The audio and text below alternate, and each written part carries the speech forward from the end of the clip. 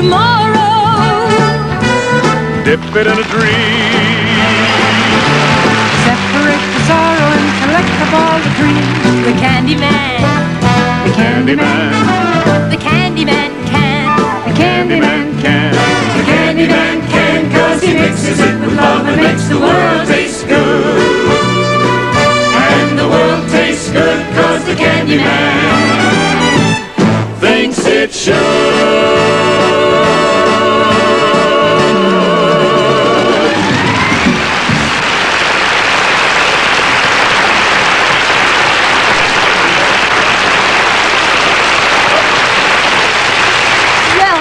Tonight, my guests are the sultry Peggy Lee and the handsome Robert Goulet.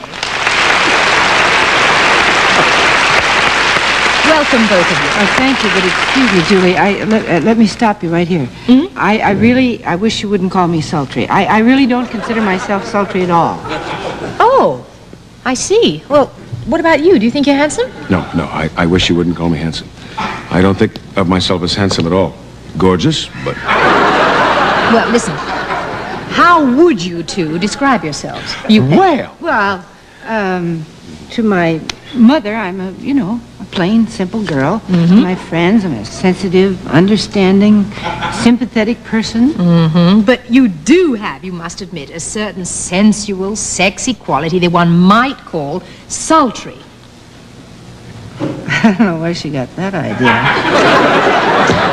Robert, after our last show that we did together, our mailroom was absolutely flooded with letters, and every letter said that you were definitely handsome. How do you account for that? Well, Julie, you must not believe everything that I write. Oh.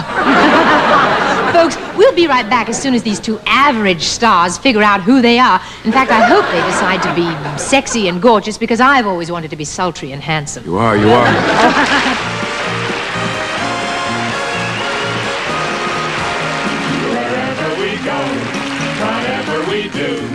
We're gonna go through it together. We may not go far, but sure as a star.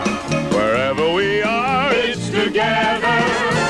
Wherever I go, I know he goes. Wherever I go, I know she goes. no fits, no fight, no feuds, and no egos. Amigos. Amigos together. Through thick and through thin.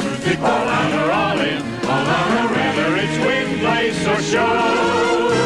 With you for me, And me for you, we'll muddle through whatever we do together, wherever we go.